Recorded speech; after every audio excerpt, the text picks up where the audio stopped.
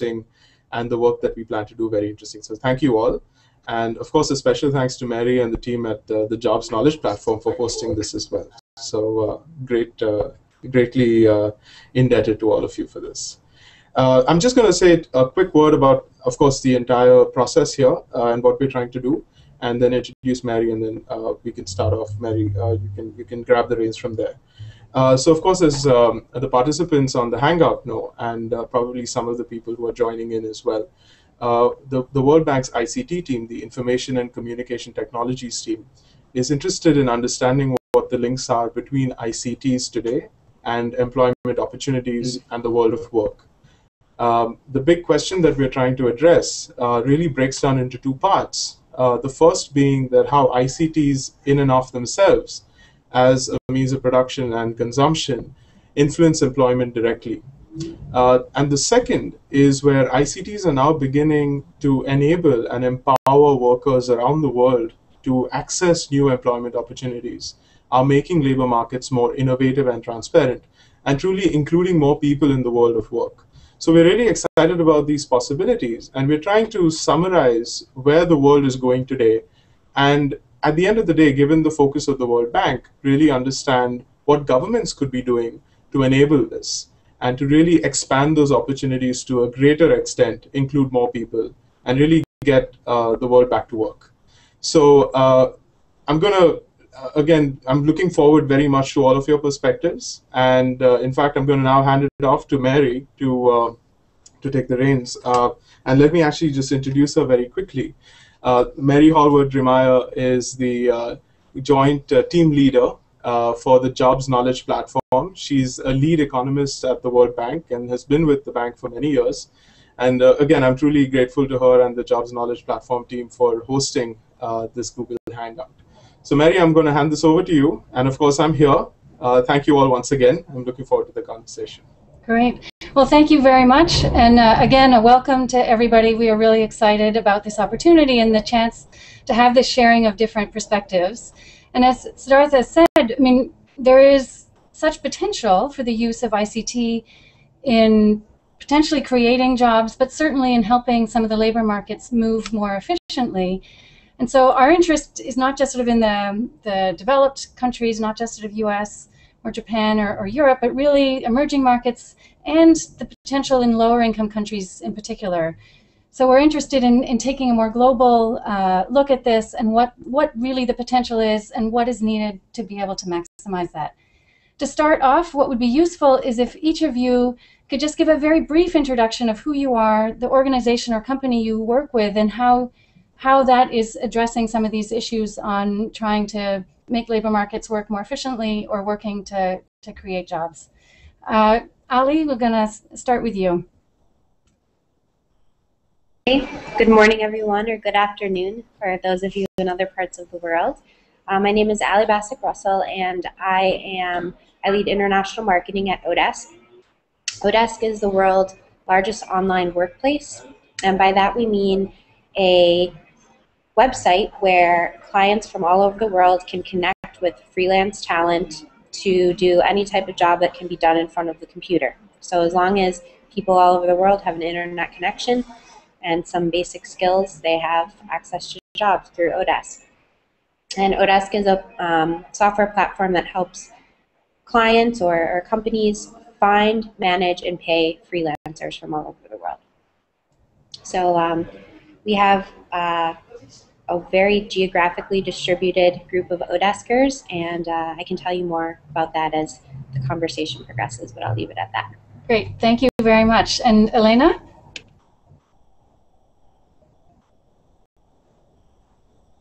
Sorry, Elena, I am not hearing you. Can you just check if your microphone is muted? Oh, yes. Good morning, everyone. I work in the World Economic Forum, and I'm dealing with the IT industry partnerships and also working on a global project. It's a global partnership in cybersecurity that brings together 95 organizations. But also this month, the World Economic Forum released a Global IT Report 2013 edition, which also focuses on ICT and jobs and growth. So from that perspective, it's also very interesting for me to take part in this discussion and to contribute some of the findings. Thank you. Great, thank you very much. Fabio. Just unmuted myself. Good day, everyone. I'm the CEO of a company called Elance that also connects businesses with workers online. We have about 1.1 million jobs posted on our site every year. About 60% of those jobs gets awarded to online workers in 150 countries. I'm really excited. I love what we're trying to do here. I think it's incredibly important. It has immense potential, and I look forward to contributing and to working with all of you. Great, thank you very much. By the way, my entire team wanted to be on this call. I hope they're watching in the Hangout. Even though it's 7 a.m. in California, everybody really wanted to be here. So I'm representing a very spirited community that is trying to make a difference. Great, thank you. And Jessica? Hi, good morning, good afternoon, good evening, everyone. My name is Jessica Long, and I'm a managing director with Accenture, and I'm a part of a group called Accenture Development Partnerships, which is a not-for-profit group within our company focused solely on international development. And I think, as we can all agree, job creation is the #1 way, right, to move people from poverty to prosperity. And so a big focus of what we do is job creation, and we truly believe that technology and ICTs and everything that the World Bank is discussing today is critical to exactly that, to the creation of new jobs, to the creation of sustainable economy. So very excited to be here today. Great, thank you. And Sean?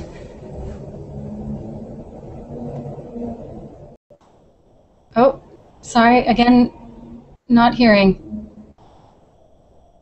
One more time. There Can you hear we me go. now? Yes, and I can hear you now. Great.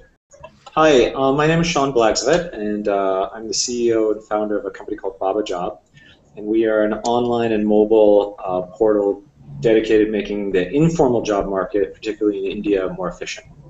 We've got about 700,000 job seekers on the platform. We've got about 60,000 employers. And we're really focused not so much on digital work, unlike Elance and Odesk, but really helping security guards, maids, low-end retail guys, housekeeping staff for companies like McDonald's, basically go ahead and staff and find people in digital manners over the mobile, over the phone. I'm excited to think about ways that government and policy can help facilitate these things, and in particular ways that we can unlock much of the data that's sort of stuck inside of labor ministries and government job exchanges, and sort of push that out so that anybody can find from a variety of sources the best job for them, likely on their phone very easily.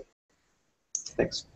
Great, thank you. So Jessica, I wondered if you could just give us a bit of an overview from the work that you are doing and the clients you're interacting with, how they see ICT as playing a role in the job creation process. Definitely, and I'm happy to take that question. I mean, we work with clients across the NGO sector, donors, foundations, governments, and private sector, and I think all of them universally would agree that, especially in developing economies or emerging markets, technology is key from a job creation perspective. If I look at the government perspective, of course, just bringing broadband, right, bringing connectivity to developing economies has had a major influence, has been a tipping point, right, for many of the countries in which we work. So just providing the basic infrastructure that will allow new jobs to come, and all of my fellow panelists that are here today, their ability, right, to work on these global platforms couldn't happen without that basic infrastructure. So from a government perspective, I think that's critical. From an NGO perspective, technology has provided not just new ways to bring jobs to developing economies, like technology jobs, it's also just made traditional economies work better, right? So agriculture, healthcare, education, financial services, anything you can imagine in developing economies are just much more efficient and effective because of the introduction of technologies. And then, of course, from the private sector, technologies is really allowing these private sector companies to enter new markets that they otherwise wouldn't be able to, or may have taken years and years to enter. And then finally, from a donor perspective, like the World Bank and USAID and the UN and others, technology, I think, has provided a way for them to scale and replicate some of these great job platforms like the other folks on the panel, and has provided a new way to catalyze job creation that, again, we wouldn't have been able to do just 5-10 years ago. Okay, so I had a question for, particularly, I guess, for Ali and Fabio at this point, and then Sean will come back to you. A question on the platforms that you are helping create. You know, is this something that is creating jobs, or something that's more just helping with matching, but not necessarily improving job creation per se? Ali, do you wanna answer first? Sure. Yeah, we definitely think that this is creating jobs. We call it lift, not shift. So we're not shifting jobs geographically from where they would originally occur to other places in the world. That's not the goal. We often speak with Odesk businesses who use Odesk that say, if I didn't have Odesk contractors or Odesk freelancers, I could not have even created my business in the first place. So many times we see that there'll be an entrepreneur who create a local business, hire some local people, and then use other people to supplement that core team, or in some cases just use people that are geographically distributed as part of their core team. So we think that this is creating jobs. We think that the opportunities, the way that accounting or legal or even data entry or all the different things you can do in front of a computer on Odesk mean that small business owners are able to create businesses and then create more jobs as well. And Fabio? Well, a couple of things. First, I completely agree with what Ali just said.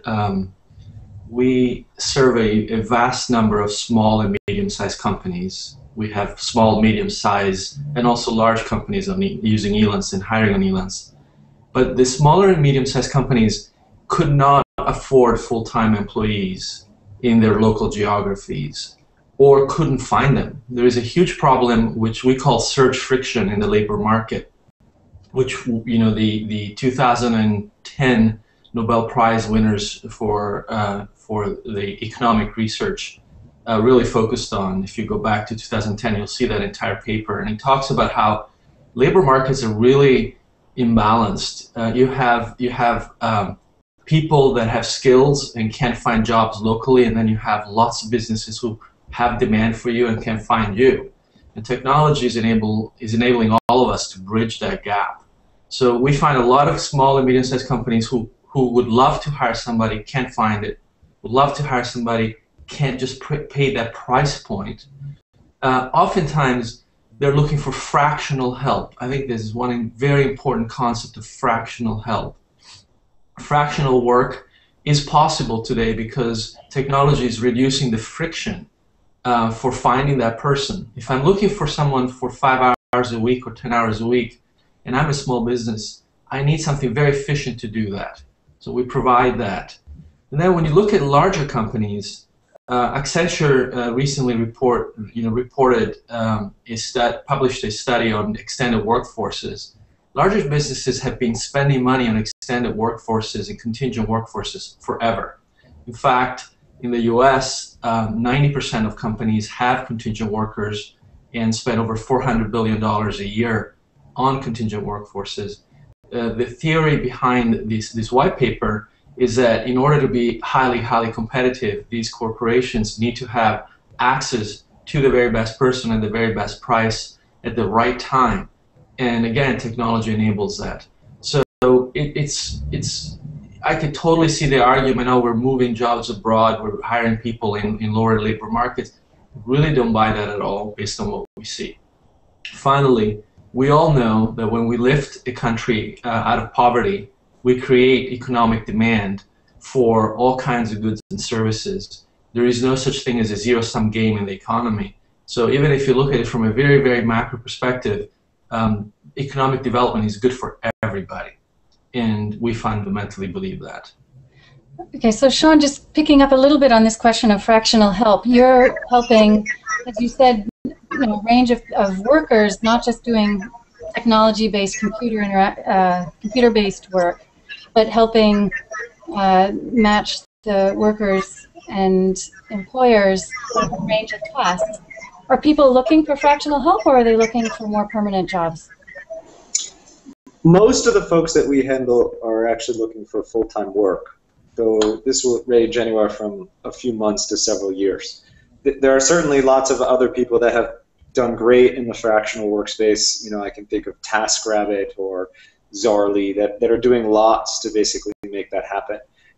I think fundamentally it has to do with market efficiency, that all of us, you know, are echoing this part of that we make these markets efficient, which means that individuals get to make better, freely made choices about what they want to do with their lives, and those businesses do too.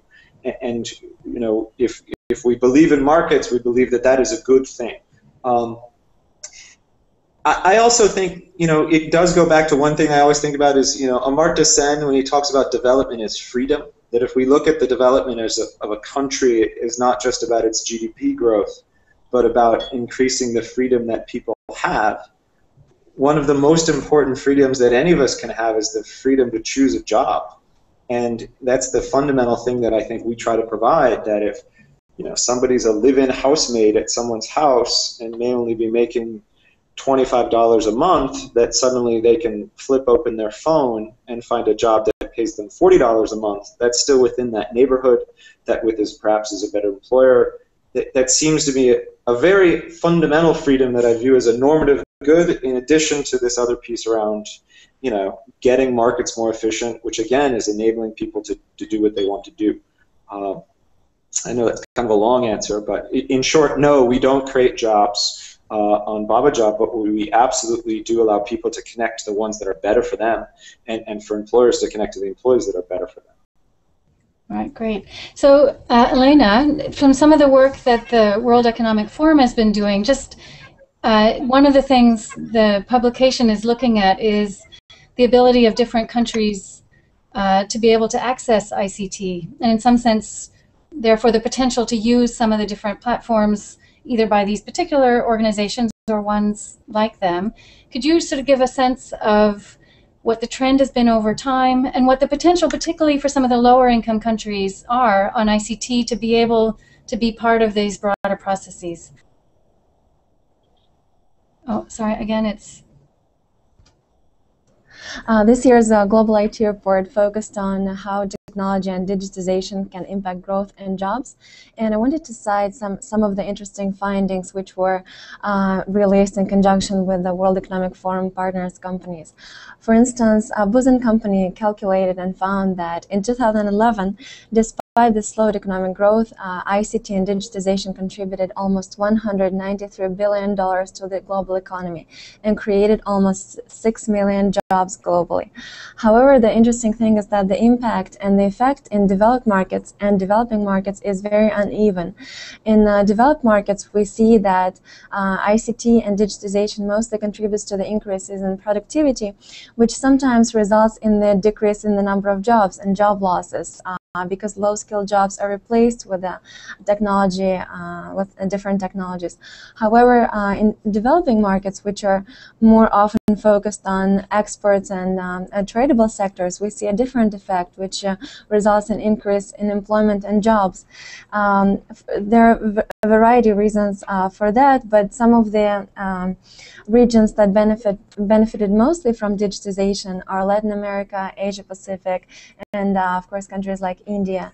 Some of the reasons for that is that digitization and access, availability of, for instance, mobile phones in developing countries is sometimes higher, or actually often higher, than in developed markets.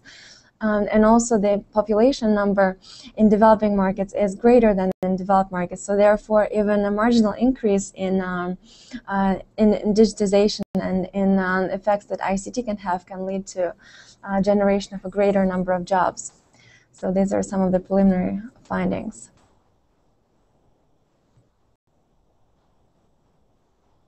We can't hear you. Thank you. So Ali, just my question, and then actually would be interested in your answer as well, Fabio. You know, you're working in lots of different countries.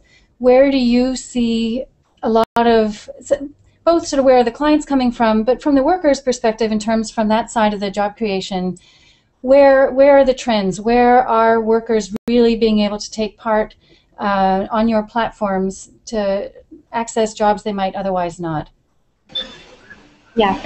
Well, one of the barriers to entry on a platform like Odesk or Elance is internet connectivity. And not just internet connectivity, but you have to have at least pretty decent broadband internet in order to be able to not just send files back and forth with your employer, but also use communication mechanisms like Skype. So there has to be some basic internet infrastructure in place in order to make our platforms available to workers in developing countries. That being said, so our top freelancer countries where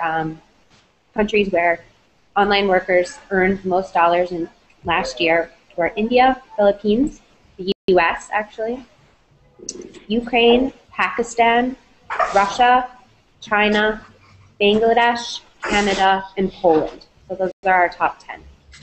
That's a great range of different kinds of countries. Yeah.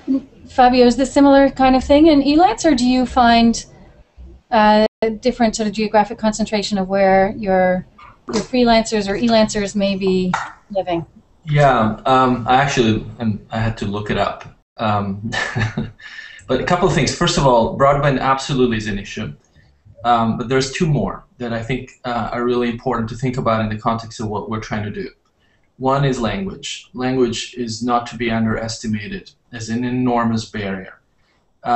We find that a large number of people that try our system get incredibly intimidated when they have to communicate across other countries and other geographies in English if that's not their first language. So I've always dreamt about a program that creates a universal language. The moment we have universal languages taught in school, everybody's teaching the same language, humanity can be truly connected. There has to be something that the World Bank can do to promote an understanding of the importance of helping people speak universal language. I'm not proposing that's English, even though it is the most obvious one for us. But I think that we wouldn't even be having this conversation if we couldn't all speak in English. And a lot of the workers that we're connecting are from the get-go at a disadvantage because they can't either speak it or write it. And if you can't speak it or write it, you're confined to very, very low-value jobs. You tend to be confined, at least in our world of knowledge work on a computer, of course. You're not going to be able to connect with somebody else in, say, in the United States if you can't communicate in the language very well. And the second piece is payment infrastructure. Payment infrastructure is not to be underestimated as a major barrier. We have Africa is a great example, but we also have other. Something happened here. Can everybody hear me? Yes, I think Jessica. Somebody's taking pictures. Okay. Yeah. Okay, got it. Go ahead. That's good to know.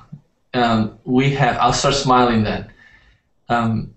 We see people in countries where payments are flowing through do very well. We see people who are really. The example is the Ukraine. Ukraine has a pretty messed up payment infrastructure, so people are setting up accounts outside of the Ukraine. Classic example is accounts in Israel, and then they find ways to collect in their funds from Israel in some other fashion, or potentially trying to dodge or avoid taxes. Who knows what they're doing? But there is all kinds of issues related to that. In Africa, that's a huge problem. In countries like Pakistan, that's a huge problem. Because even if you have a local payment infrastructure for Elance with the bank, the funds take a long time. Consumers go to their banks, they wait and wait and wait. They're not treated properly. We're used to have a certain level of customer service, a certain level of transparency, and they're not getting it. Okay, so I'd like to actually come back to this question on the financial infrastructure because it does seem to be an important issue on its own. I just wanted to still sort of keep up on this question, partly on the need for the access for the internet and how sort of sophisticated the technological requirements are. So Sean, you're working in India.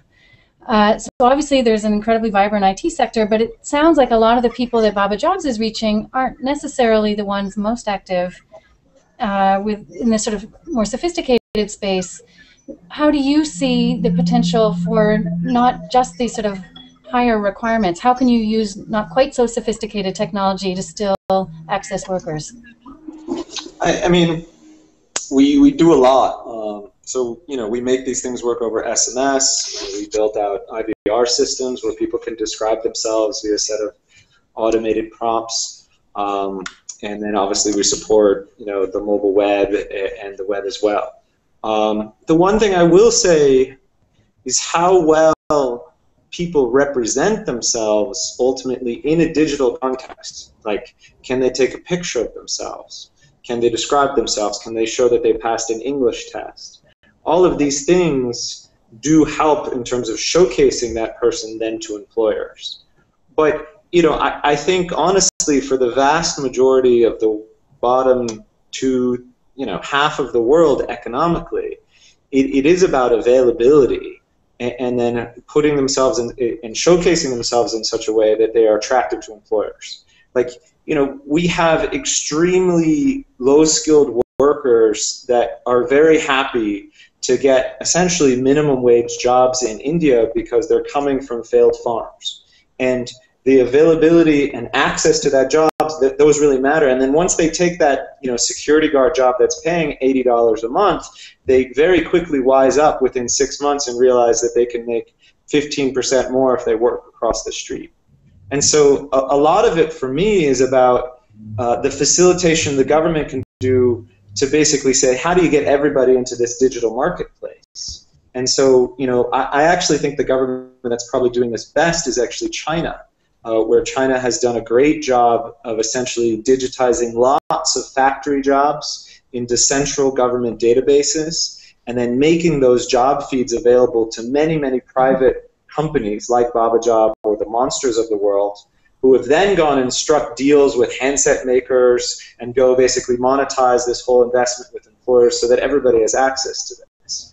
And so they've played this interesting role of not owning all of the job exchange data directly, but definitely facilitating a market where other exchanges then come in on top, such that there's a company, Mobile Job Hunt there, that's very similar to us, that focuses on migrant factory workers. They've got about 50 million users, where their average salary is about $150 a month, and basically this is where they find that next Foxconn job.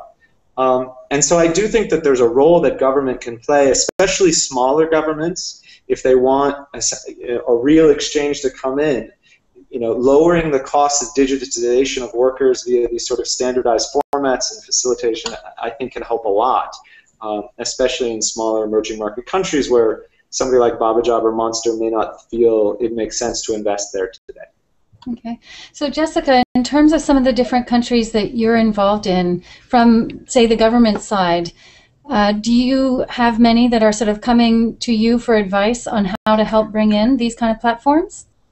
Definitely, and I just want to echo some of the things that Sean said. I completely agree about the role that government does and can play here in terms of creating or facilitating this open marketplace. And I think, as the World Bank knows, several of these governments that we work with as well, like in Kenya, Nigeria, Indonesia, Tanzania, and others, are really starting to embrace open data. And when you embrace open data, especially government data, you start to set that type of platform that Sean is talking about, where you allow an open exchange of not just ideas and information, but an open exchange of jobs, right? And allow people to start connecting without necessarily putting government or any single entity in the middle, right, of that exchange of jobs. So I think there's some great countries out there that are doing exactly this, like, as Sean mentioned, China, Kenya, Nigeria, Indonesia, Brazil, India, of course. I think there's quite a few good examples. Bangladesh, yes, completely agree. Bangladesh.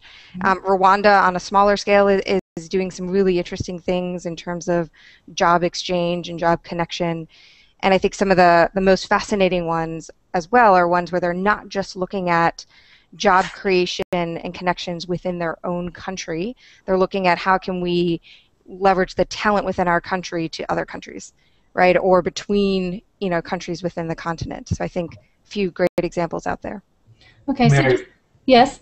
May I add just one more thing on this theme, if I may, not to take too much from everybody else, but the theme of education is beyond, it goes beyond English. When Sean was talking about how to present yourself, we have so many different cultural differences across the globe and so many different ways of doing business. If you've walked the streets of India and dealt with any commerce person there, you know how different it is from doing business in, say, Norway. No comparison. Same thing in Lagos. There is a need for helping people understand how to operate in a global market for labor. Again, we focus on knowledge work, which is different than Sean's example. But if you want to help people be really, really successful, if we can create courses for them on how to present themselves, what to expect. The Chinese government has done that exceptionally well. In fact, in China, there are entire organizations that have developed and gone public and become hugely successful corporations on the premise of teaching university graduates how to become white-collar workers. There is a company called Tarina in China that graduate tens of thousands of people post-university degree for a 6-month course on how to become a white-collar worker because they didn't grow up with those skills. And I think that any government around the world that wants to play in the global economy should be focusing on that today. And Mary, oh, sorry. Yeah, go ahead. Mari, if I can just comment on some of Fabio's comments, because I completely agree. And it's interesting. We set out, we're developing a few ICT academies across Africa and Latin America right now. And we're doing this in conjunction with NetHope, which is a consortium of 38 of the world's largest NGOs. And originally we started this with the assumption that people needed kind of basic ICT skills, right? And maybe some programming skills, testing, that type of, maybe, development type of skills. And what surprised me, especially in Africa, is rolling this out in the last year, we, of course, we went to the countries, talked to the governments, talked to local academies and institutions, and in almost all of the countries, they actually emphasize the need for soft skills. So not the need for direct, hard programming, testing skills, but the need for things like time management, professionalism, program management, conflict resolution, customer service. So all the kind of softer aspects of technology. And in talking to a lot of employers actually in the last couple of months in Africa and outside of Africa looking for labor, they've all echoed these same things, right? You can find thousands, hundreds of thousands of people with certifications, right? Technology certifications, but finding that person that can actually implement and finding that person that can deal with a professional environment and work with coworkers and customers, it tends to be more difficult. So I think on this education piece, it's combining the soft skills and the hard skills. So I guess I'd like to pick up on that because it seems to me there's a sort of a more systemic need on education and skills training, some of which may happen in school, some may be in other kinds of academies or training. But I guess if I'm a firm looking for workers, I'm going to care about this. How can you as platforms, so I guess this is more for those of you who are providing these services, how can your prospective clients know that the people on your platform have the hard but also have the soft skills? How can you ensure that kind of quality and reliability? I would love to jump in here. Yeah. So I was just in Bangladesh a few months ago, and we were doing what we call a Contractor Appreciation Day. And as part of the curriculum for this Contractor Appreciation Day, we actually had sessions working on just the soft skills that you're talking about. Things as simple as how to market yourself and your profile on Odesk. So in Odesk, each freelancer, each contractor, each worker has an online profile, very similar to LinkedIn or some of these other platforms, where you have a photo, you have a basic summary of your skills, you have your certifications listed out, you have your feedback scores from other past employers. And so we were just teaching the simplest thing, like make sure that you wear something with a collar in your photo, because many of the companies that employ on Odesk really like that, and that's a sign of professionalism. Make sure you smile in your photograph. make sure in your headline that you don't use emoticons. You know, it sounds so silly, but, you know, unfortunately, I think some of the more Western cultural norms are what's playing out on ODAS, or perhaps fortunately, more Western business norms cultural norms are becoming the norm. And since more Western types of companies are hiring on ODAS, they expect to see certain things. So we do a lot of that. Every time that we go to a country, we just do workshops on how to best market yourself, what to wear, how to smile, like all of those kinds of things. And also time management, also just project management. So going through different tools on how technology tools that are available, platforms like Asana, or maybe it's just Google Docs, but being really organized and clear on deadlines, it can go so far to just having a positive interaction on both sides. Okay, so Fabio, then can I just take it then the next step further? So obviously presenting yourself well is important. Is there ever a problem going too far, right? That people make all kinds of claims on their background and their skills that in fact they don't necessarily have. How do you know that people can trust how people are presenting themselves online? Oh, that never happens. Of course not. Wish. So we attack it's a complex problem, and we attack it in many ways. Obviously, training, we completely agree with one approach is mentoring. We have local, we call them mobilizers in every of our target communities who are trained and basically train others on an ongoing basis. It's a fantastic program, and it's incredibly successful for us. We have a section of Elance called Elance University, which will continue to improve and delivers skills, both using online training for both Elance skills, we call them, as well as technical skills. We have a system based on behavioral science that actually is based on the idea that we can learn what makes a really good worker by studying some of the best managed companies in the world. And you'd be pleased to know that we looked at how Accenture does it at one point a couple of years ago. Not only Accenture, but we also looked at Accenture, and we basically determined that the 5-star rating system that is commonly used on most e-commerce platforms is really irrelevant, because it gives feedback after the fact, after a failure, and doesn't really change behaviors and doesn't create the right incentive. It focuses everybody on trying to get 5 stars, 5 stars. Who cares about the 5 stars? What about the proposals that you submitted? What about the way you marketed yourself? So we call it the level system. It measures 20 different behaviors on our platform, and is the first thing that anybody who signs up on Elance discovers. So we from the very beginning, when you start working on Elance, you learn that there are really 3 things that matter, and 3 things we want you to think about, and 3 things that are going to make you successful and move up the next level. 1 is how you market your services. 2 is the relationships you build with your client. 3, the service that you deliver. How well do you work, your actual work? And every one of those dimensions drives points that at the end of every week determine the level. If you move up a level in our system, you can give yourself a raise. You will have access to more jobs. You will be ranked higher in search results. But to address your last question, which is about veridicity and trust on the system, we're not the only company that does this. Odesk has exactly the same model. We have hundreds of skills tests.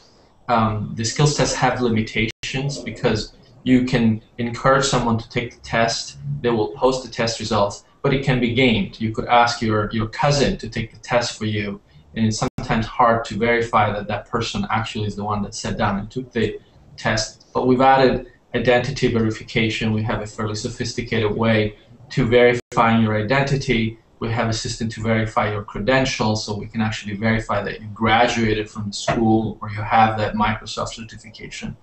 We're doing everything we can. All right, so the question It's not perfect. Okay, Sean, so do you agree that the 5 stars are irrelevant for BABA jobs? And I guess the other question, for you is if you have less repeat users, if they're looking for a permanent job, how do you establish a reputation on your system? I mean, it's frankly a bit different, and it is hard.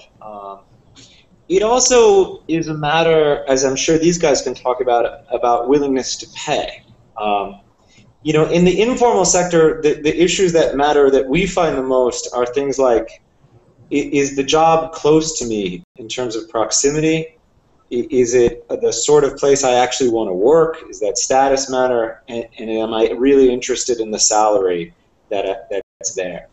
And so for most of the kind of, you know, lower skilled jobs, it's a very set of basic questions that you want to get out. And so when we look at most of the reasons that, you know, those things work out or don't work out, they usually have to do with things like, you know, the communication skills weren't at the level people wanted, they weren't really interested in that salary, so they'd stop showing up for work after a week, or, you know, it was too far away from their house. You know, if I look at other services that have done this well, a lot of it has to do with, you know, in both Elance, Odesk, and TaskRabbit, you know, these are worked very well for people that have invested very heavily inside of that platform and have turned that into the main way that they, you know, make their livelihoods. And, you know, that seems like a great and scalable way to go. It's not clear to me, and they have many transactions, right? That's another part that I think makes what you guys do a little different than what we do. As in, oftentimes that we find, you know, if I had a bad job in my last thing and I was working as a maid, for example, and my employer accused me of theft and quit, and I didn't actually steal from anybody, people will often just erase that part from their resume when they go into their next job. You know, we do a lot around employer education of encouraging references, of encouraging verification, of encouraging police checks. But frankly, there are different actors in the market. If you're paying minimum wage and you're highly constrained in terms of the prices that you can do, like a security guard or a large-scale housekeeping company, they generally won't pay essentially for those additional verification and skills. But if you have an upper middle class household, they care deeply about these things, they tend to pay. And so I would say that the challenges are different in what we do and a little more fundamental, but a lot of the tools that these guys have been talking about in terms of testing, in terms of greater amounts of verification, you know, those will all get more sophisticated. But at this point, if you're only interacting with us via, you know, a telephone, the interactions tend to be lightweight, but oftentimes that's okay, so long as that job is actually near me and at a salary that I have, and I'm willing to do this work of cleaning toilets or this work of, you know, flipping burgers. And that job is something I'm taking. And so it's just some of the things are a little different. At the high level, many of the things these guys are talking about come to play. All right, so Anand, welcome to the Hangout. If you just want to introduce in terms yourself, just very briefly, and MobileWorks, so everybody else sort of knows where you're coming from. And if you want to sort of jump in on this question of how can you ensure sort of worker quality, reliability, and the dimensions the users of your site are going to care most about. Certainly. So I'm pleased to be here. I'll say a few words about MobileWorks. We are an online crowdsourcing and crowd labor platform that differs in a couple of ways from explicitly an alternative to Mechanical Turk by Amazon, but our difference is to have an explicit focus on individuals at the bottom of the economic pyramid as a mechanism of carrying out work. So the majority of our workers come from developing and emerging markets. I think they come from some of the same backgrounds that, and same countries that you see in other online outsourcing platforms, with a specific emphasis on individuals who are from low socioeconomic backgrounds, so folks who are low earners prior to joining. The question of quality that's being asked is an interesting one, because the issues that we're facing are similar to the ones that are faced on the bottom end of e-lancing sites. Questions of how you can assess quality effectively, especially along dimensions that our customers care about, which are to some extent issues that let them stand back and insulate themselves from having to deal with actual interactions with individual workers or testing and screening of individual workers. Our approach has historically been to rely on two kinds of tests. And these are, again, something that's a little bit different from, one is very different from what you'd see on e-lancing type sites like Odesk and Elance, and the other is something that they use very effectively. So the first is automated testing. We have a large library of automated tests. These are curated and developed on an ongoing basis.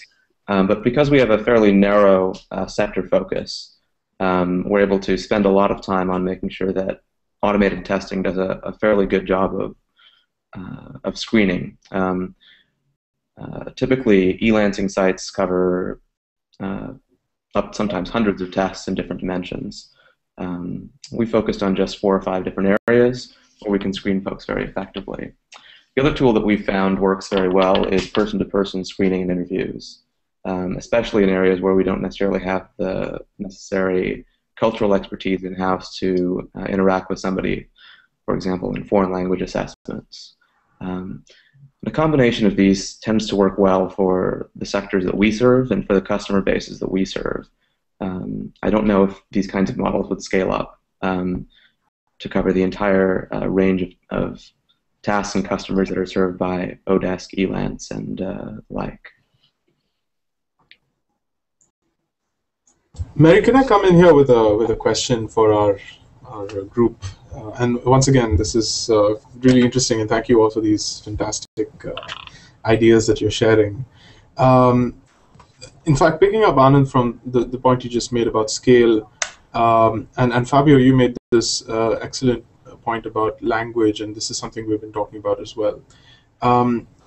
Certainly, one of the things that you've very correctly pointed out is that the conversation we're having here as well is in English.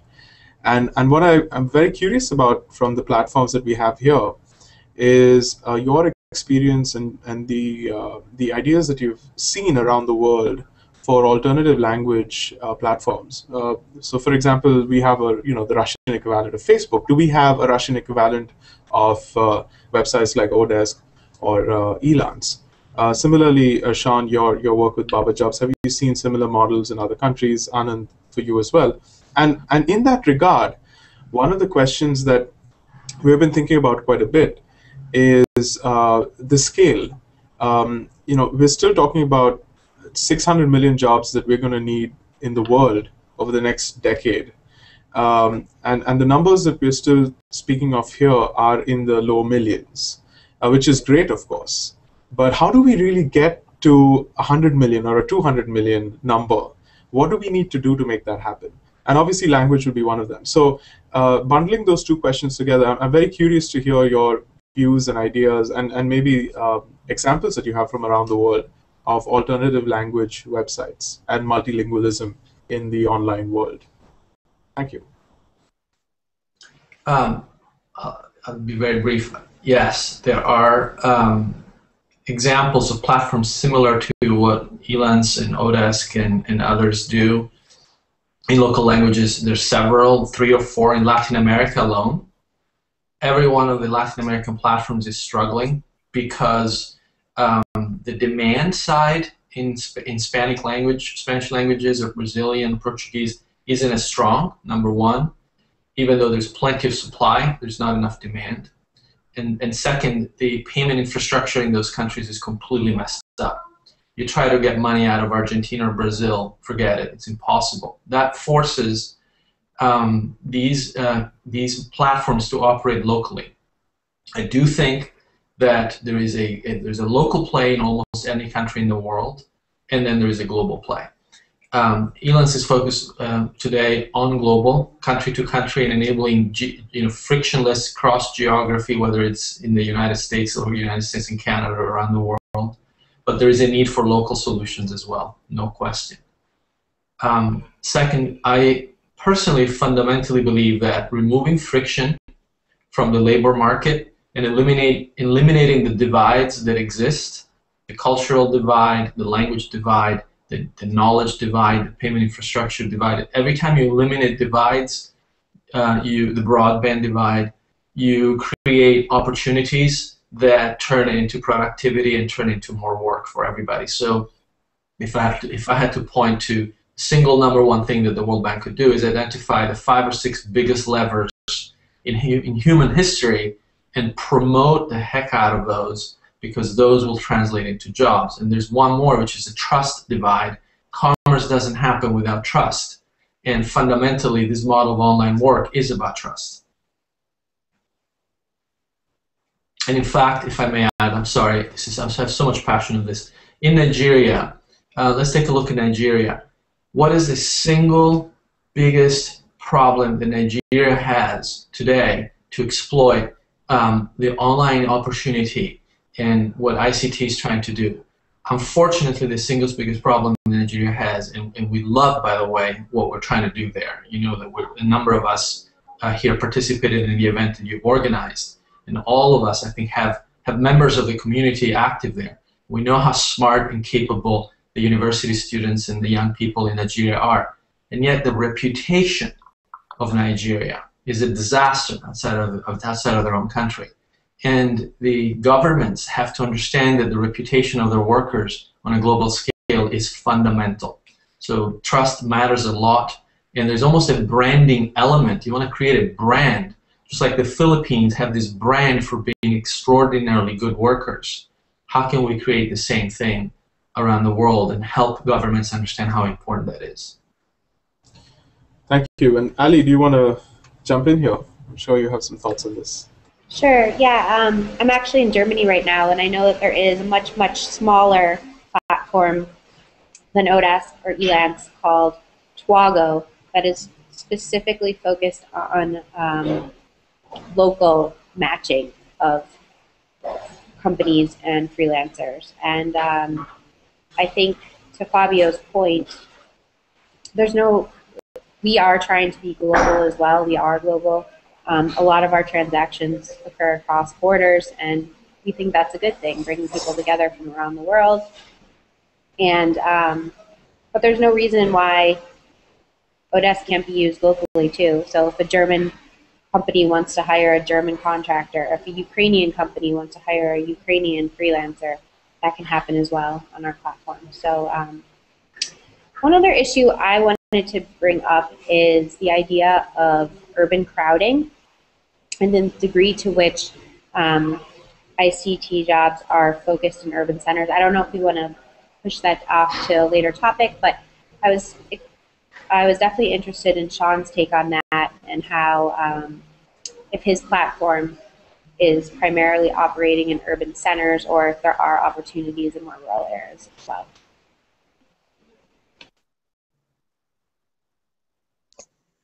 I guess I can take that. I mean, at a fundamental level, you know, salaries are higher in urban centers in India.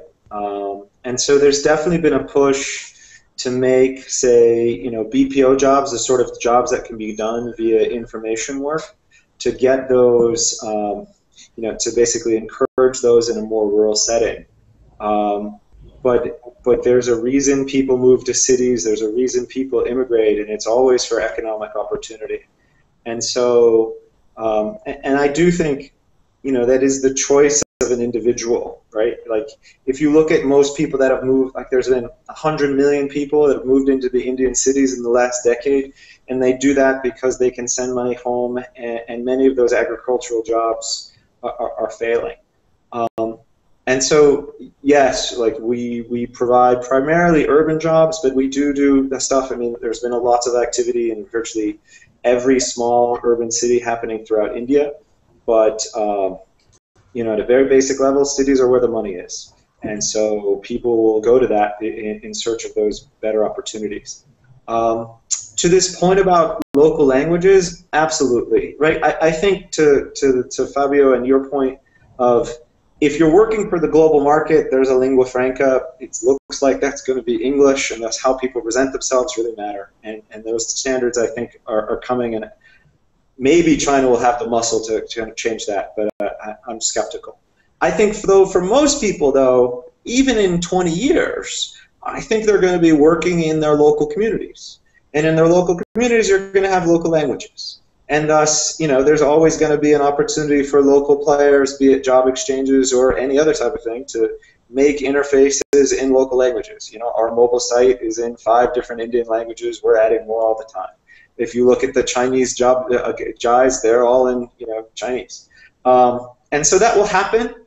I also think there is a push to say you can make these things work in local languages over voice itself, right? If you look at one of the biggest search companies in India, it's a company called Just Dial, and what they do is they basically put a call center in front of Google, and so someone talks to a real person in a local language who then does a lookup on the intranet and then gets texted back information. And so I think these kind of hybrid models that definitely reach out to everybody in languages that everyone understands are happening. And I think for any local exchanges where both the employer and the job seeker are going to speak of that local language in their normal everyday interaction, well then of course it makes sense that the tools they use to find each other are also in that language. And so you'll see that. Okay, so Jessica, you wanted to comment on this as well? Yeah, just a couple of comments both on what Sean and Ali were saying and questioning regarding urban and cities. So we have been looking within Accenture and actually doing a lot of work in the rural space, or the rural outsourcing space in particular. Everything from, in North America, we've helped set up outsourcing centers on Native American reservations, right? So in the US and in Canada, and we have a couple in rural India. The big challenge, as you can imagine, is we're talking about technology, right? So having the basic infrastructure, even to have this type of chat, right? And I'm in DC today, and my Google kept shutting down, right? So just having basic infrastructure is critical, and customer service is key, right? When we're talking about technology type of work, whether it's call center work, development work, testing, medical records, whatever it is. So the rural, I think rural will get there. I think the piece we shouldn't forget about are tier 2, tier 3 cities, right? So it doesn't have to be in the major capital, the big metropolis in these countries. It's really about how do we start now looking at the tier 2, tier 3 cities in some of these countries that are becoming, their own little mini hubs, and we could start to move jobs outwards. The other thing that I think is really interesting when it comes to technology is bringing work to people as opposed to people to work, right? So looking at more ways in which people can actually work from home, right? So for example, I'm at home right now doing this chat, and we're working in a country in the Middle East trying to find ways to help women who wouldn't be able to join the traditional workforce do work via technology from home, right? So as Ali brought up this question on urban, I think technology brings an interesting opportunity to bring jobs out to people. There are big challenges, and when I think of the role of the World Bank, I think it's about, again, that infrastructure, right? So how do we bring the infrastructure out to the more rural areas and to the tier 2, tier 3 cities? So Elena, just a question. So the World Economic Forum, when it's measuring both in some sense the competitiveness, but also the sort of IT infrastructure, do you have any information that can differentiate urban versus rural areas in these countries? So the Network Readiness Index and the ranking of countries is based on basically 2 approaches. First, the index measures the availability of infrastructure, and second, it measures the uptake of this infrastructure. But also a major component of this index is executive opinion survey. So basically local partners in each country, they go out to business leaders and with a questionnaire where they ask people how they see the technological development, how they see the competitiveness of their own economy, and then this data is processed, and half of the index and ranking of the country is composed based on the executive opinion surveys. And actually it was also interesting, I wanted to comment on the point raised by Jessica. Yesterday there was quite a big conference by New York Times which talked about the urban development, and they were talking about the same issue. As cities develop and as urban infrastructure progresses, then actually work follows people and not people follow work, because employers want to create more jobs in the areas where young people, progressively minded, are concentrated. So basically these are also this can also be attributed not only to development of ICT, but a more broader urban infrastructure. So I want to take up this question of scale and the sort of how big is the upside potential for a lot of these kinds of ways. I mean, the various things that you're involved in is a mixture of bringing people to work, but also bringing work to people. They can do it for those who have access to the broadband and the computers. It is bringing work in some sense to them. But I guess one of the other questions, sort of Sean says, but people like to work in their communities. And obviously Baba Jobs has a bit more of this sense of trying to find people who are looking for a longer commitment on a job. But for those who are providing more the online platform, are workers looking for this as part-time work? Are they just wanting to have this sort of fractional, compartmentalized work? Or are they using this really hoping that they can find a longer match? Is this what they want as their job, or do they see this as a stepping stone to present themselves to a wider set of people who might employ them permanently? So can I comment on this one? So, I mean, one of the things that is obvious when you think about it, but I think it is worth unpeeling, is especially for informal sector workers, and I think for everyone broadly, work is a form of identity and status, right? And so if you look at, for us, what is it, especially with youth, right? Especially pre-marriage, what is the primary point of work? It's money, but it's also the story that your social circles, particularly in India, your parents, get to tell about you to other potential mates, right? And so we find interesting things like, you know, somebody will take a lower paying job at a branded company like the Reebok outlet than they will then, say, work in someone's home, because their marriage ability and their status in that changes drastically depending on whether they're working in somebody's home or where they're you know, working in a branded company like Reebok.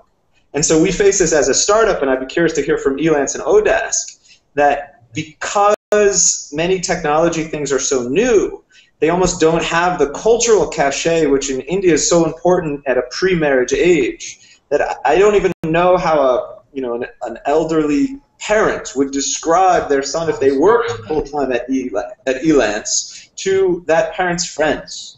And these factors matter tremendously in terms of the choices that especially the youth then goes ahead and chooses.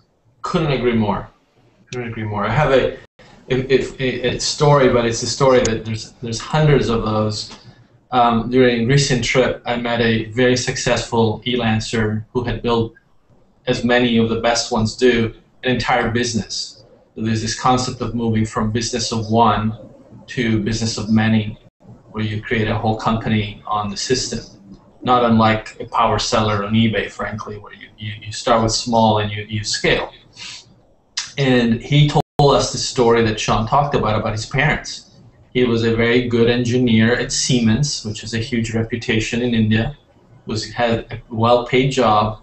In one weekend, he got on Elance, and in one weekend, he made more than he makes at Siemens in 1 month. And he was blown away.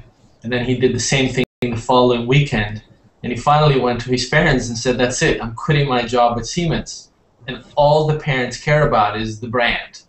And they were freaked out, and he did it anyway, and he started his own little company, and now he has over 200 employees, and he drives a Mercedes, and he's a little flashy, I have to admit, flashier than my taste, but he clearly has gone through the parent thing and the stigma, and it's real. It absolutely is real. I do think that there's multiple tiers of work on our platforms. Many of the people on our platforms are actually working for a local employer. So even though they are from the outside looking in, they're freelancers, in reality they belong to a team. There is someone who set them up, who set up an environment, so they are going to work in a real office. And especially in developing countries. Somebody has had the entrepreneurship to start and make enough money, and has the marketing skills and the financial skills to set up a company, and then little by little they hire their friends from college and whatever else, and they build the whole company. Yeah, if I could jump in here too, I think it does depend on the country too. Obviously in India, you know, it's a different culture than the Philippines, where there isn't as much taboo or cultural pressure against being a freelance worker. In fact, in the Philippines, it's become very popular, and I think it has become almost to the point of being just as good as a desk job at one of the call centers or one of the larger companies. So I think it's definitely country by country. Agree. The other thing that I wanted to mention, one of the reasons why I came to work at Odesk is because I feel like the stories we hear for people who want to work at home, whether because they're handicapped or working moms or just part of a larger family unit where they need to be close to ailing parents, or they just love to work from the small town in which they grew up, and they don't want to move to a big city, and the freedom that brings, that working on Odesk can bring. I mean, those are the stories that really sold it for me and touched my heart and made me want to work at Odesk. So I think to your earlier question, you know, do some people see this as a lifestyle, as a long-term employment opportunity, or do people just kind of do this a little bit to supplement their income or only until they can find a better opportunity? But we see it across the board. We have clients who have employed people for 7 years on Odesk as Odesk freelancers, and they've chosen to be freelancers because they have just so much more freedom, and that's the lifestyle. It's a lifestyle choice for them. So I think it really depends. It's a case-by-case basis, both by country and by just individual story. Anand, do you want to jump in? Sure. So, I mean, I can echo some of the same points that were made here by the other. We've certainly seen this kind of transition happen, where individuals enter perhaps at the lower end of the scale, work for some time, develop a cadre of skills, and then eventually graduate up. I think that one of the differences in the approach that we've taken is that we explicitly look at the kind of online work we provide as a stepping stone to transition individuals into the broader micro-work economy and into the broader online economy, where individuals might start doing very low-end work and low-skilled work, things involving data entry or online research or various forms of semi-skilled or semi-unskilled activities. And then eventually, after developing enough expertise and capabilities, graduating out and finding work perhaps on a complementary platform like Odesk or Elance that might give them a more long-term means of a career trajectory. Or in some cases, we have seen people graduate out into the traditional economy, which is also great from our point of view. They've been able to build up a profile and an online resume that means that they can find work that is local as opposed to continuing to work in our ecosystem. And we view that as a positive outcome from our point of view as well. Right. So you sort of see graduation as a sign of success, I guess. Whether that's sort of shared more widely, or is there retention of some of the best workers a challenge? You know, how can you keep your platforms as something where you will retain some of the best workers? And I guess another question is, so obviously what they can get paid matters, the flexibility and et cetera can matter, but the other might be sort of benefits. This kind of work, particularly if it's much more sort of piecemeal, do these workers have any opportunities to be able to access any other kind of security or benefits that might come along with a permanent job? And how can you address those needs on the parts of the workers? It really depends on where they're based. If they're working for a local employer, they have whatever benefits the local employer offers. If they're in some economies where there is public health benefits available, like Sweden or the UK, of course, they have whatever is available to them. Possibly the biggest challenge for us in terms of benefits is US-based workers, actually. And we've spent a lot of time studying the problem. We've done two things. We have a partnership with a company called eHealth that allows us to propose plans to independent contractors on our system who choose to self-insure. We also have set up a separate company, the Elon's Talent Group, that hires people as employees of the Elon's Talent Group if they qualify, and allows us to payroll them and provide them with 401k benefits and health insurance. They will then continue to operate as freelancers. They will continue to work for multiple clients, 4 hours here, 10 hours there throughout the week as they choose, or they may work for only one company, but they have the benefit of that backing. However, the vast majority of the people in our market in the US on Elance are mostly 1099s, true independent contractors. Even though we have this option and they are aware of it, they still prefer to be 1099. Outside of the US, it really depends on a country-by-country basis. I don't know what Ali has seen, or Sean, or Anand. I'd be curious to hear your points of view. It's very similar for us. I think you pretty much covered it. There's obviously challenges, and one of the greatest challenges in the US too is that a lot of times it's not a 40-hour work week, it's a part-time flexible employment. So one other question I wanted to raise to the group is, Odesk is wonderful. I think it's providing meaningful work opportunities for people that have even low-level skills, but I was wondering if the paper will, or this working group, will at all focus on what can be done through ICT for the poorest of the poor, people who need skill development before they can access work opportunities through the internet.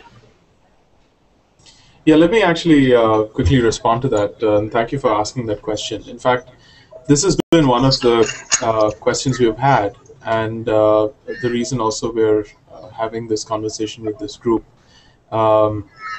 Whether Baba Job and the informal work economy, or Anand, the kind of work you're doing, where you're really talking about people at the lower end of the skills range, maybe lower end of the access to ICT range, which just basic mobile phones, for example.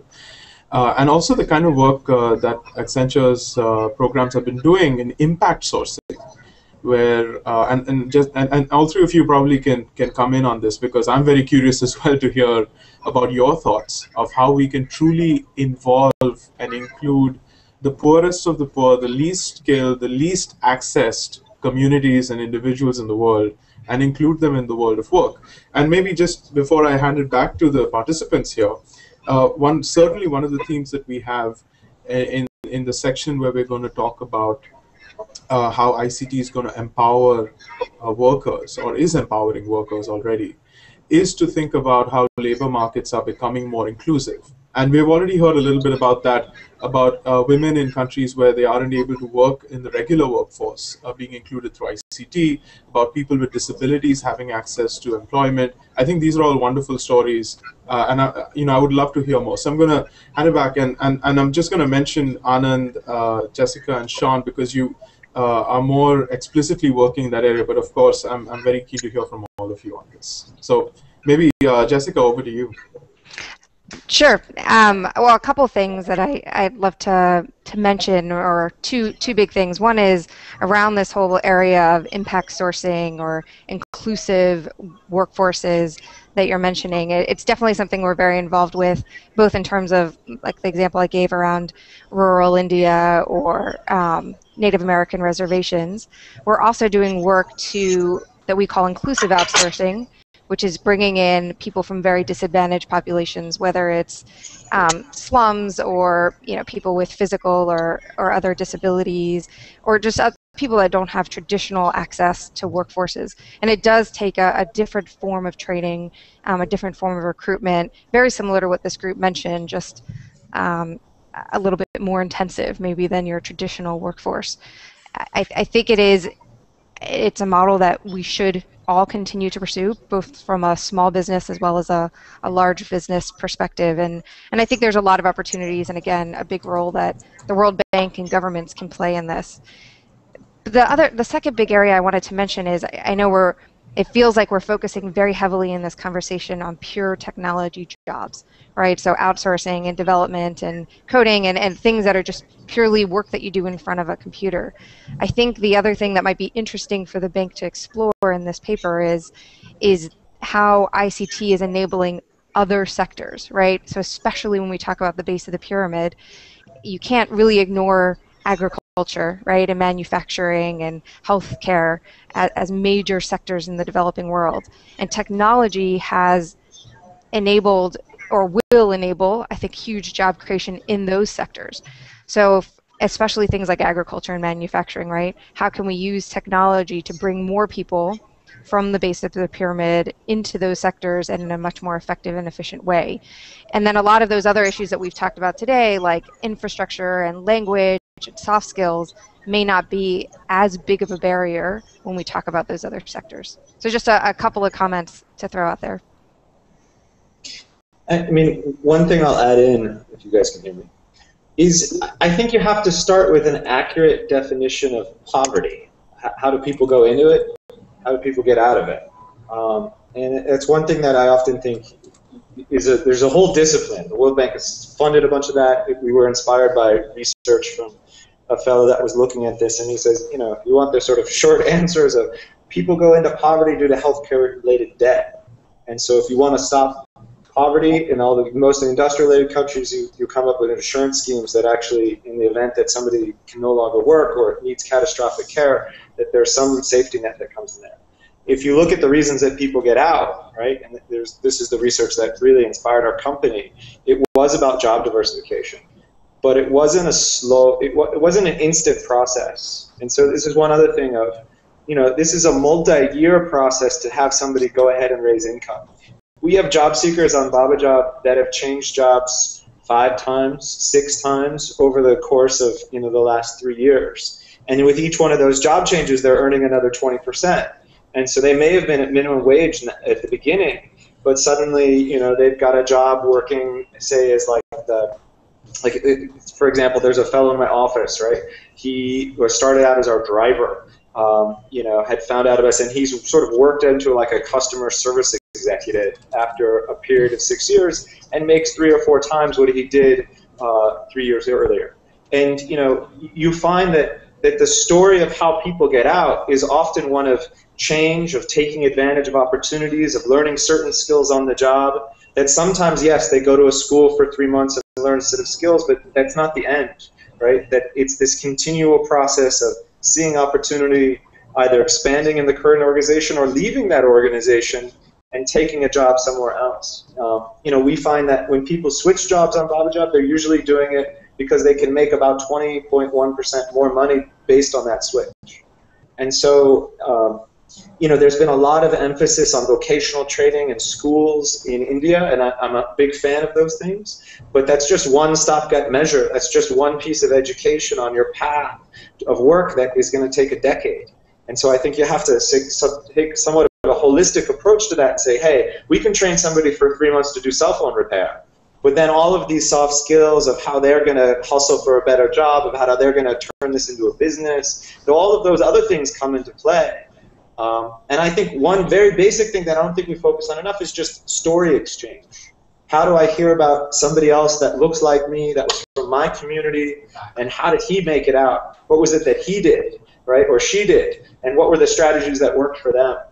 And you know, we've seen this in agriculture working pretty well with things like Digital Green, and that's another place where I think just spreading those stories of how people make it and what are successful strategies via ICT, via videos, is one very basic thing that I think can help a lot. One great stat that I just wanted to jump in with quickly, Sean, I totally think you bring up a great point that once you're into these jobs, you learn so much on the job and your upward mobility is really there. But I think that first barrier to get into these types of jobs is the toughest part. But to your point, on Odesk freelancers on average grow their earnings 190% over 3 years. So once you got onto the Odesk platform and you have some basic level of success, your upward trajectory is amazing. So yeah, I would like to hear more about how we get more people participating in these programs from the get-go, or just take a chance, or maybe it starts with awareness. I can speak a little bit to this because this is an issue that we have dealt with a number of times in trying to identify ways to bring bottom of the pyramid populations out into online work systems. And I think Sean made some excellent points that really that it's important to start with a core understanding of the causes of poverty and who is truly poor and going to benefit from the kinds of opportunities that we're offering. What we have found is that it is difficult to take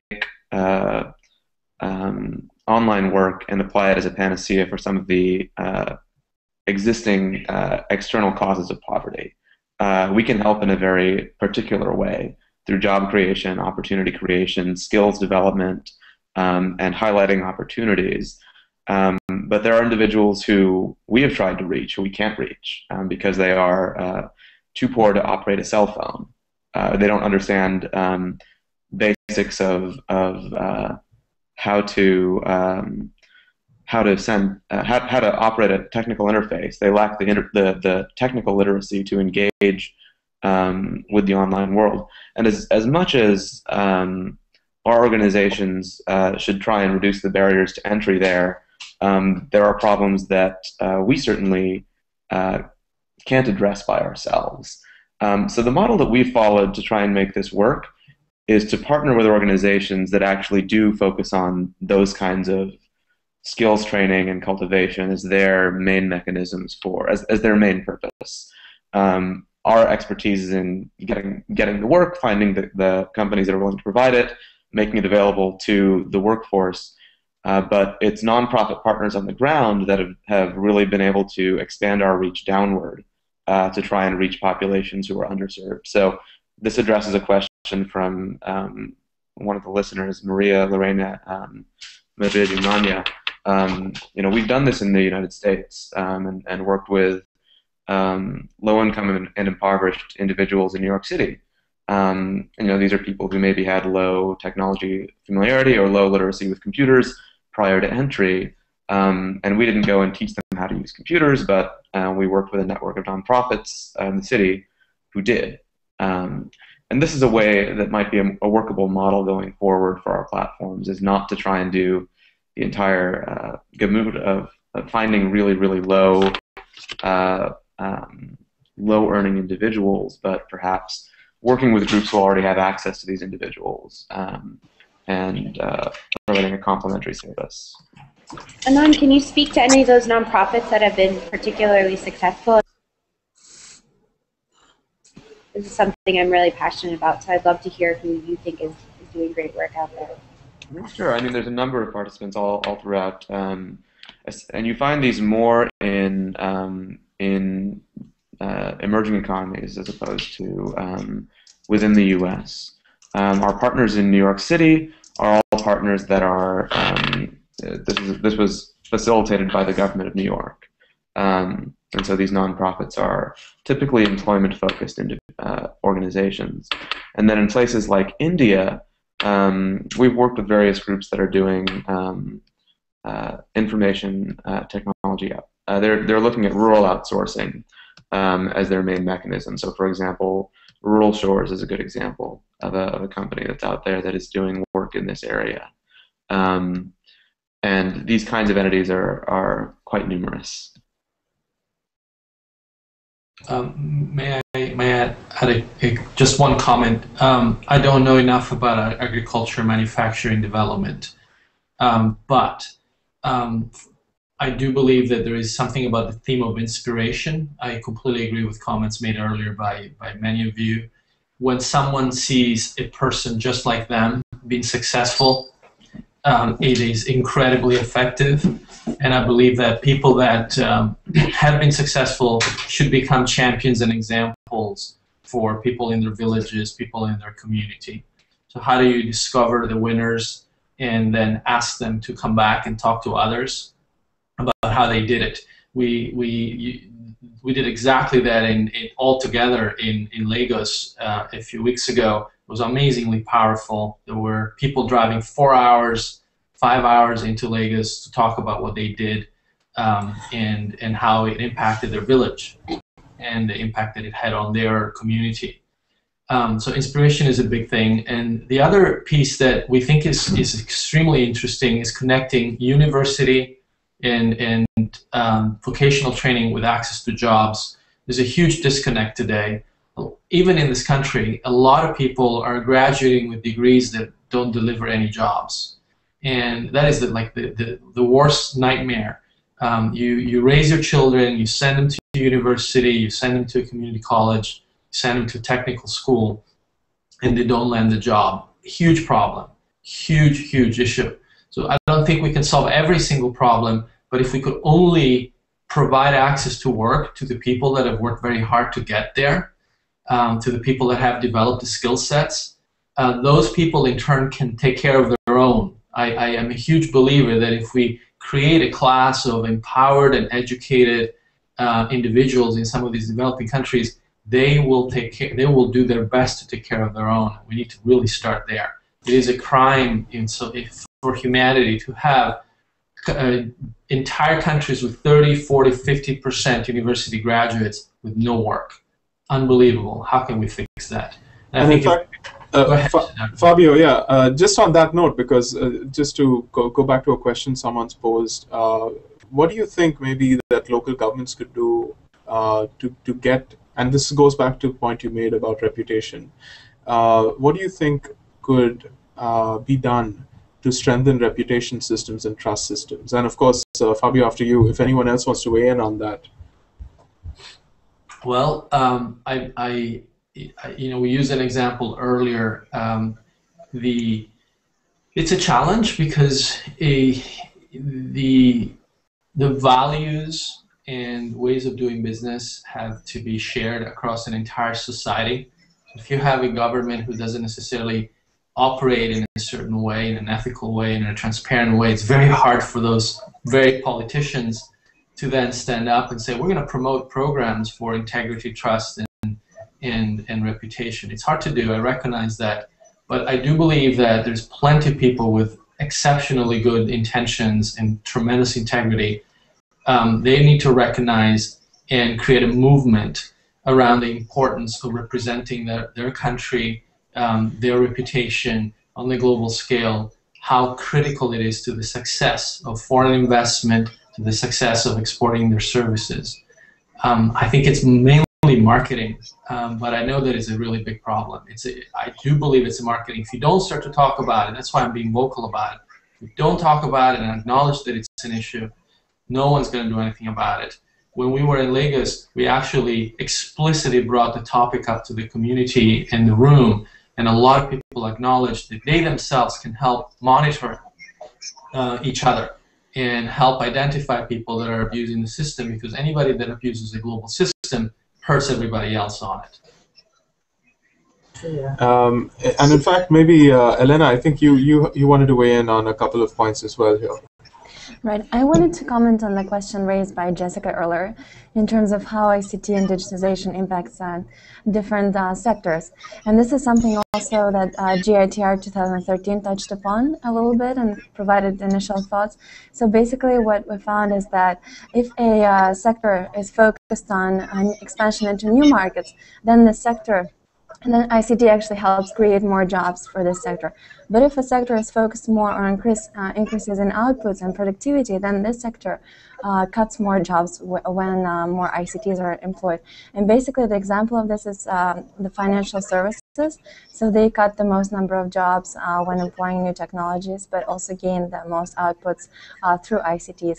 And the services sectors that benefit most in terms of creating new jobs when they employ new technologies are hospitality sector and e-commerce sectors. So I'll add one crazy thought that I'm kind of curious to hear what people think, which is I'll posit that countries that invest actually a lot in getting people to use Facebook probably are going to be better off in the end. And that basically the Facebook part has two things that I view as beneficial into this wider conversation. One, that by essentially investing, at least for the youth, for 2 to 3 years in making a Facebook profile, suddenly if they have those skills, I imagine they could do most of the digital work from, at least at the low end of the three companies that are here. And the second thing is Facebook actually comes a little bit closer in terms of beginning to teach people about online reputation and verification of identity, and basically saying that you are who you say you are. And so I know this may sound odd, but you know, I actually think it would be interesting to see the paper to see what is the economic and verification and trust benefits of Facebook going forward, both as a learning platform and as a verification platform in the next 10 years. That's a great point, Sean, and I wish we had Facebook on this conversation as well, because I'm sure they would be happy to hear that. I mean, they're just one of many social networking platforms. There may be others that supplant them, but this whole idea of a social networking platform that has trust, that has an online profile built into it, and is fairly ubiquitous, is, I think, useful in terms of teaching many of the skills and trust things that we need in the coming decade. And this also speaks to a lot of the other social media platforms. I mean, I'm thinking of, for example, in the US, Angie's List, which has become this big thing where reporting about the quality of the work of contractors, doctors, daycare workers, whatever, has become really a means to verify the quality and the capacity of certain individuals. So your point is well taken, and I think that what it really speaks to, and the point that maybe going back to what Fabio was saying as well, in terms of really encouraging people with the right intentions to be part of this positive movement and participate in a way that projects this community in a positive light, whether it's through the social media or it's through other means. I think certainly something we would like to explore, and I'm happy to have this conversation offline with you as well. Great. I am unfortunately mindful of the time. This has been a fabulous discussion, and really have appreciated very much the contribution everybody has made to this. But I'm just going to sort of take Sean's phrase of crazy ideas.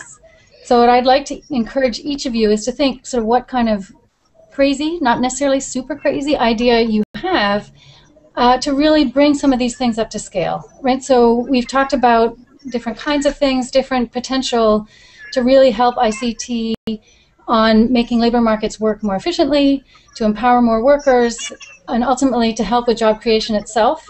But would love to hear your sort of bottom line takeaway, sort of, you know, if you're really going to push, what sort of a crazy idea or important idea that really needs to be on the conversation to make that a reality. So Sean, you're on screen for me, so I'm going to let you go first. Okay. Any other crazy ideas? I put this in this paper, but I really think in terms of a government piece, the more that digital formats can be, one, defined and encouraged, especially for informal sector labor, so that, you know, the maid with some amount of skills or a recent graduate from a school that may be vocational has a way to digitize that format that can be uploaded to many other sources is important. And then to encourage more government labor ministries and schools to basically use that format. It seems like it could catalyze a much larger digital market in terms of access to jobs. So that would be my vote. Great. Elena? I think actually promoting awareness and about the effects, positive effects that ICT can have on technology, that ICT can have on economic growth is very effective. So by now we see that almost over 100 countries have sophisticated, even national ICT and broadband strategies. So I think actually just giving and promoting the positive effects that ICT can have among government and policymakers. So that's one of the most effective ways to move forward in terms of scaling up the effects. Great. Anand, do you want to go next? Absolutely. So I think that one crazy idea that might be interesting is to try and improve the portability and exchange of the collection, we'll say the collection of information about online work opportunities between all the major providers that are out there, and trying to tailor this information's availability for people who are at the bottom of the pyramid would be terrific. Right now, we have a lot of great services out there on the web, but we reach sort of walled silos right now. And I think one thing that government and World Bank can do especially is lead the way in trying to improve awareness by maybe collecting information about jobs from all these platforms and structuring them in a single point of access or a single way. Great. Ali?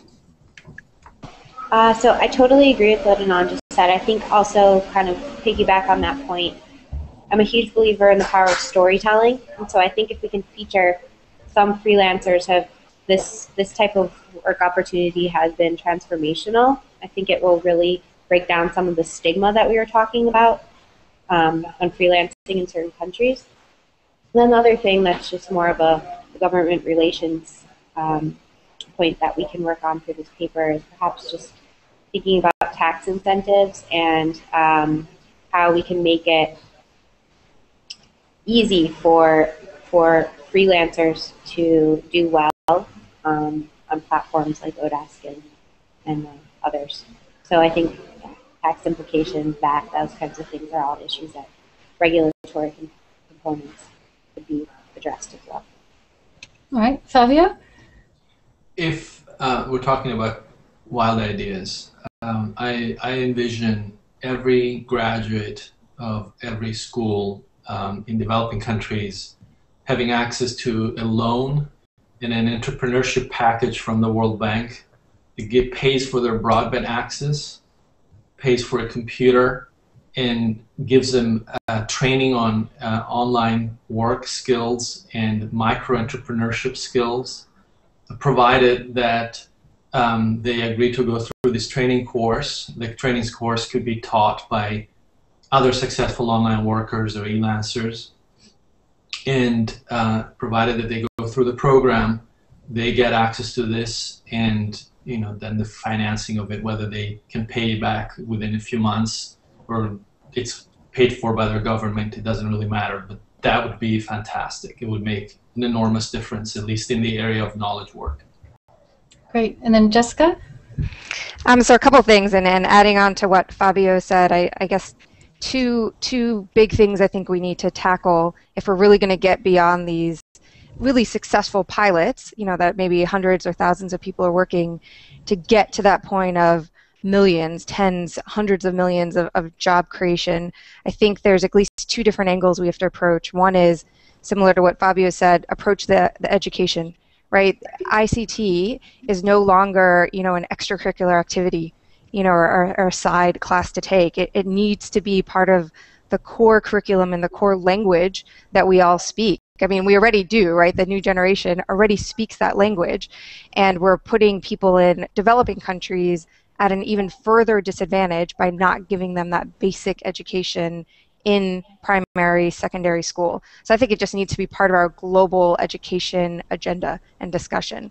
And I agree with everything that was said around maybe everybody should have a Facebook account or whatever social media account, and everybody should have a computer or access to internet. And then on the other end of the spectrum, I think business has been missing from the job creation discussion. It's largely been left to governments and donors and civil society. I think we need a global business coalition on job creation, and we need to get businesses to take a bigger role and greater accountability when it comes to creating the next generation of workers, regardless of where they're located. Great, thank you very much. And again, thank you for all your participation. I'm going to hand it back to Siddhartha, who might also just wrap up and give some indication of what all these crazy and not so crazy ideas, what the next step is in terms of using them. But thank you very much for all of your participation. Thank you, Mary. And yes, of course, thank you all for being, for wonderful ideas, wonderful conversation, really very helpful at so many levels. And just to, yes, quickly summarize, not to take too much time, but really, I think fundamentally the connectivity that we could provide to workers around the world, building up mechanisms of trust, recognition, really skilling people to be part of this world of online employment. I think these are really some of the main messages that have come out of the conversation we've had today. And it's such a rich discussion, I don't want to even try and summarize it because I'm sure I'm going to miss something.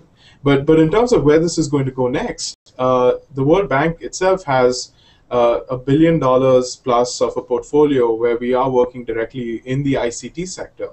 and we are involved in a lot of things to do with improving broadband connectivity, including things like IT skills development, digital literacy, and really trying to help governments digitize a lot of the work that they're doing. So certainly a lot of the ideas that you've shared with us today are not only going to make it into this report and the paper that we are preparing, but we're also going to be thinking a lot about how this is going to influence the financing, the advising, and the partnerships that we create around the ICT sector at the World Bank. And so just to wrap up, not only are these wild ideas not that wild, but they're really something that I hope personally as well as professionally will lead to a conversation within our institution and with our partners around the world, including all of you, to really think about how we can connect the world to work and how we can bring more people the jobs that are good jobs and have the positive social spillovers and really help people find the pathways out of poverty that we all want them to have. So thank you all for participating. Really wonderful. I'm sorry that we have to cut this short, but we hope to continue the engagement with you and with everyone who's been online today. Thank you all. Thank you. Thank you. Thank you.